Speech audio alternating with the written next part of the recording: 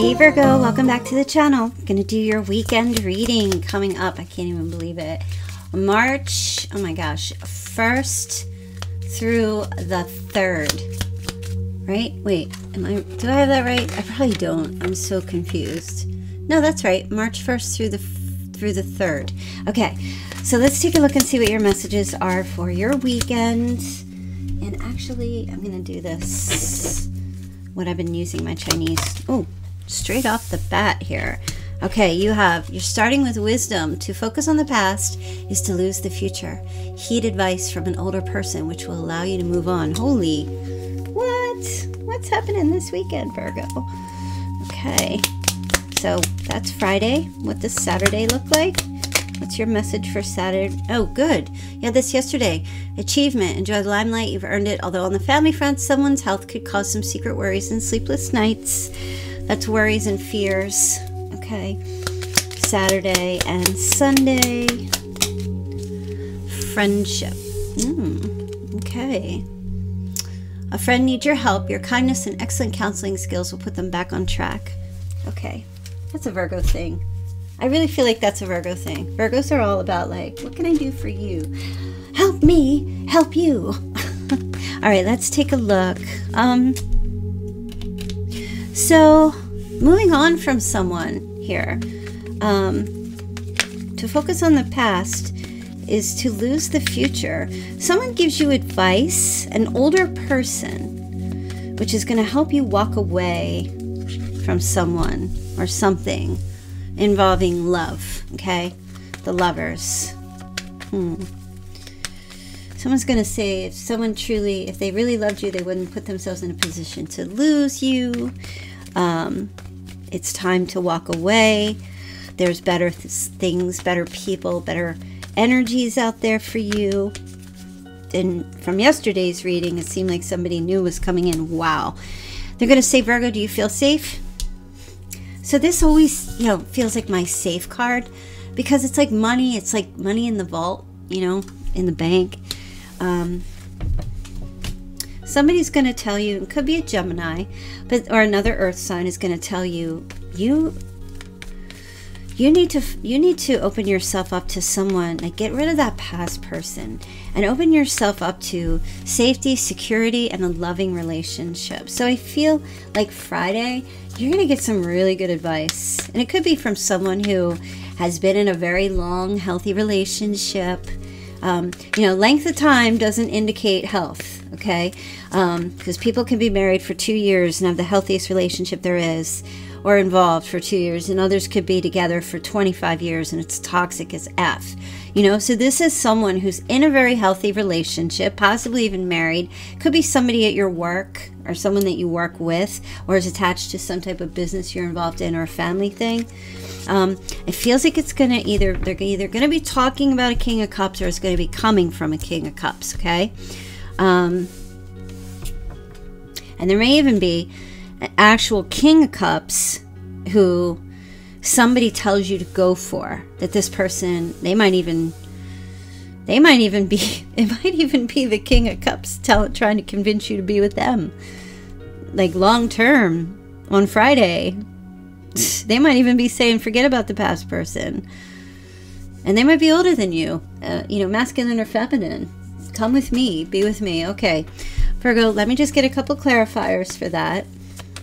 But somebody's going to say it to you on Friday for sure. It could be at any time during the weekend, but we're looking at Friday. Somebody's going to either tell you they want to be with you forever and ever and ever, happily ever after.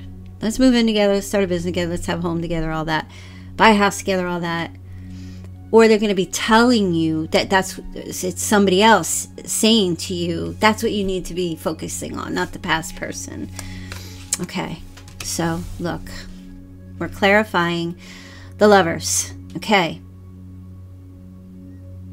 That's you. That's you. The Nine of Pentacles is the Virgo card. Single as a Pringle and doing just fine. All right, clarifying the King of Cups. So if it's this person, the King of Cups, water sign, giving you some advice, they've known you for a long time, okay? And it's either to be with them and they want you to be with them, or They're giving you advice. It could be a sibling as well, or someone that you've known for way back, giving you advice, or maybe even wanting to introduce you to someone and telling you, forget about that past person. That's not going to work out, right? So we're going to have to wait and see how this plays out. And remember, if Friday comes and nothing happens, it doesn't mean the weekend's not over yet. So just wait and see. Definitely leave me a comment, though, and let me know if this plays out for you, or if it already is, okay? Now, you've got achievement showing up here on Saturday, right? So enjoying the limelight. So whatever energy you've been putting in, Virgo, whatever you've been doing, okay? You receive some kind of an award, or a diploma, or a certificate. You achieve, okay? Now, will you actually get it Saturday? You might. Could it come through the mail? Yes. Could it just be an email and you get a notification that you like, hey, we want you to come speak? Or, you know, there's a limelight energy around it. So that pretty much means you're going to be in the spotlight on Saturday, okay? Knight of Wands. Ooh, yeah, this is a legal thing. Yeah. This is, and whoever, it could be a company, it could be one person, it could be a group. They've been kind of taken, oh, all right. So this, tallying up results. This is what I'm hearing. Oh, that's strange. Votes, maybe you're running for something. Are you running for something? Council seat or something that has to do with Justice Department or something legal. Being voted for, something along, like you're I feel like maybe it's a position as like a judge or court, something. You're gonna hear back. You're gonna get this. Like when I'm looking at this Nine of Wands, it makes me feel like it's been a lot of hard work to determine the winner. That's what I'm hearing. And they've been doing it behind the scenes, but it looks like winner, winner, chicken dinner. It's you. You're going to be the one that receives. And also as far as like someone in your family could have like a little bit of a health issue.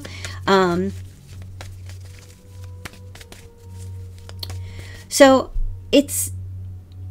feels like either somebody like sprains their elbow or they knock their head on something and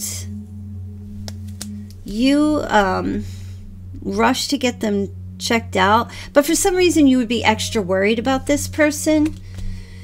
And it could have, oh, okay. So it's not worried if they're going to be okay. It's like worried about how we're going to pay for something. So I'm hearing like if there's someone in your family that's recovering from something and they get out of bed too soon, they needed to take an extra week, or they have like, you know, maybe some surgery or something, and they accidentally get hurt on their own. There's this concern of like, how are we going to pay for something here? Or I'm just seeing kids with a grandma as well, a couple of kids, or a mother with kids, or it could be a child that's hurt or something. It's kind of nothing. There's nothing major, okay? So don't go down the rabbit hole. It's just, it's more about like health insurance or finances is what I feel. Okay. So what they're trying to say, it's like secret worries and sleepless nights about how are we going to pay for this? I feel like whoever the person is, or even if it's you or someone in your family that like, you know, I don't know, maybe they hit their funny bone and it's just now all wonky or something. Whatever the issue is, like they're going to be okay. This just feels like, oh, more money out of your pocket, right? Times are tough, you guys. Like I went and bought a pound of Swiss cheese and a pound of ham from the deli, and it was $30. I paid $27.99 to be specific for a pound of cheese and a pound of ham. $30 freaking dollars. Are you kidding me? Like, you guys, I don't really get on here and get into all that. I'm usually just like, yeah, you know what? Times are tough. But man, this is BS. This is BS. And even like, okay, yeah, I can right now I can afford that, but there's people out there that cannot. You know, like, what are we supposed to do? Just, like, I don't know, go get the garbage can and scrape the sides and put it in a pot of boiling water and have dirt soup? Is that what we're supposed to be eating in this country? Like, are you kidding? All right, I'm done with my rant. I couldn't believe it. So you might be feeling the pressure and the pull a little bit. And it's not just the country, it's the world, right? You might be feeling the pressure and the pull of a financial strain. Okay, maybe it's one of your kids or something like that, you know? Or maybe somebody's insurance has run out, or they're too early to get the senior care or something. Like, there's legal help, though, for paying bills, okay? I just want you to know that after I've gone on my rant. Do your due diligence, search, seek, find the money. It's somewhere. You will find it if you need it. Okay. My ham and cheese is going to last me for a month, because you know what? I'm going to stick it in the freezer. And then when I want it during the day, I'm just going to thaw out a little bit. And then that's how I'm doing it. I'm trying to save, because I'm a Virgo. I don't like to spend money. But that right there, no. It's just a couple of years ago. I feel like a pound of ham was like, what, $6.99? Are you effing kidding? Anyway, you've got friendship. A friend needs your help, your kindness, and excellent counseling skills will put them back on track. You're a good friend, Virgo. You really are. Friendship could be anybody in your life this weekend, whoever. It could be a friend. It could be a lover. It could be your offspring. It could be family members, friends, colleagues. Somebody comes to you. And so somebody's not asking you to, like, help them move their furniture. It's not that. They're not asking for you to give them a ride somewhere. This is, I'm having a emotional, I need help. I need to talk, okay? So you come in with, yeah, see, someone's feeling like some kind of loss or heartbreak. They don't want to go to work. They put a lot of effort into something, okay?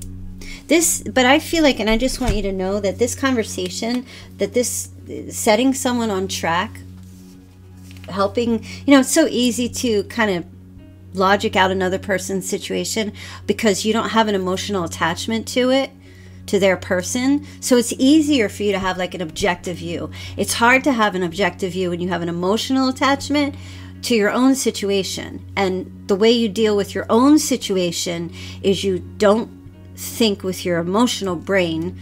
You use your logical brain to sort out your own dilemmas, okay? Because your heart is always gonna just say, no, no, no, no, no, no, I love you.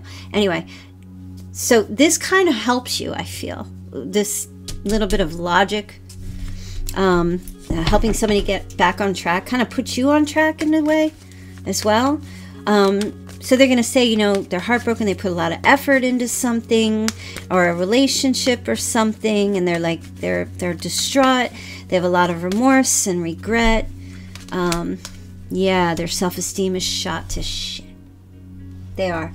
They're broke, busted, and disgusted. They feel mentally trapped. They feel victimized. Somebody might have sabotaged a relationship, or they might be blaming themselves. They were so happy with someone or a situation or a person, place, or thing, and now they're just like feeling so much loss. Somebody might have ghosted them. Virgo, this might be ringing a few bells in your ear about some of y'all, your own situation. And I feel like you might just be like, you know what? Let me tell you what to do. Because Virgo, like, ask yourself, what would you tell someone else who's going through a similar situation as you? You'd be like, get the hell out of here. Tell them to take a hike, right? That's what. But for yourself, are you applying that same logic, right? So I feel like this is going to give you a little insight into maybe your own situation. So either someone decides not to commit to this person anymore, there's ghosting, or there's like, it's just they left, or something along those lines. They have a heartbreak. Virgo, you're going to be like, tell me what's going on. Come on, give me everything. Let me know. Give me the tea. So you're going to have like a little bit of a sit down or something, and you're really going to like, you're going to bat one out of the park for this person. And I feel like it's really going to help you too in a lot of ways. Like this is my first baseman at the plate, you know, swing, bada, bada, swing. So I feel like you're really going to set somebody straight. Be like, just get your ass out there. Get around your friends, your support group. Date a little if you have to. Go out and do things. Get social. Don't sit in your bed and cry for hours. Take your time, but try to balance it out with, make sure you get a little something to eat, a little something to drink. You don't want to dehydrate yourself from this shit stain who's screwing you over. Virgo, I feel like this is a 2-for-1 for you on Sunday, really. And like I said, it could happen Friday, it could happen Saturday or Sunday, or just go through the whole weekend. So it's really just depends on, your situation. But I don't know, Virgo, I kind of feel like your weekend is pretty good. Like if I scale 1 to 10, I feel like your weekend is like pretty much 8.5, 9, Sans the stress with trying to help someone financially with maybe some health stuff. But yeah, I feel like you're good. You're going to have a good weekend. So 1969, 1982, someone is 30. O-E. I just heard, O-E, O-E, O. What's that song? I forget that song. O-E, O-E, O. What's that go to? Somebody leave it in the comment. What's the name of that song? Excuse me, Mr. Officer. Didn't love me like that. I am... Oh my God, songs are coming back to me. It's like all these 80s. The Informer. Do you remember that song? I am the Informer. All right, anyway. Move on, girl. Move on. Okay. So we got the letter J, the letter S, Jose, August 31st. Always here. Always. The letter C. Oh, that was a C. Now it's a B. The letter N. Okay. Oh. Bone. Or that could be somebody's last name. Bone, or how do you say it? B-O-E-N or B-E-O-N, bone, or am I saying that right? Or bean or bane? Okay. We've got Jennifer for sure. We've got Jessica. Jocelyn, I just heard. Okay. We got someone's nickname. They're saying Nessie. Nessie. Nessie. Okay. 52. Someone's 52. We got September 9th. 55 again. September 20. Give me a little. September 20 again. Okay. September 21st. And September 22nd. Okay. Got the month of June. Someone was born in June. Letter I, letter A. We have Ian.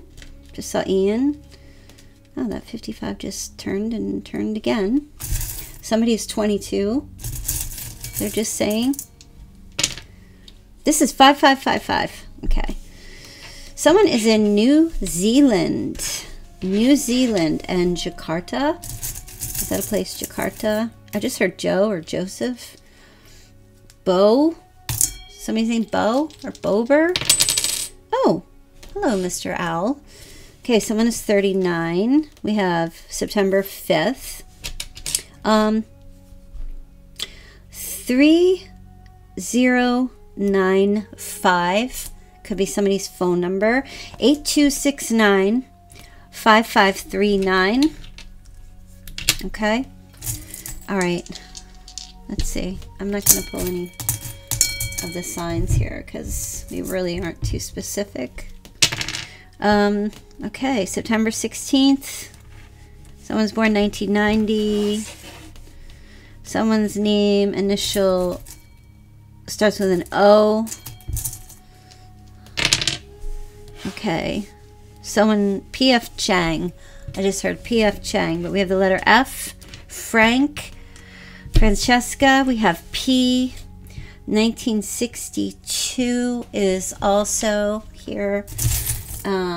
Somebody's really nosy in your business this weekend, or right now. Somebody's very, very nosy. I just want to tell you that. Someone's like trying to get all up in your business. And someone is 32, someone is 40, and somebody's birthday is in November 10th. Oops, yes, November 10th is getting all up in your business. All right, could be a Leo. They're just saying now to figure this out. Could also be a Leo. Could be a Gemini or an Aries. Okay, and 1975. So look, you've got an owl here. You know owls are attached to aliens? I just heard that. You know, I'm on an alien kick right now. I watch this guy on YouTube. I mean, he's my newest that I just crack. Like, I lay in my bed and I laugh my ass off. I can't not. His name is Casper Sight.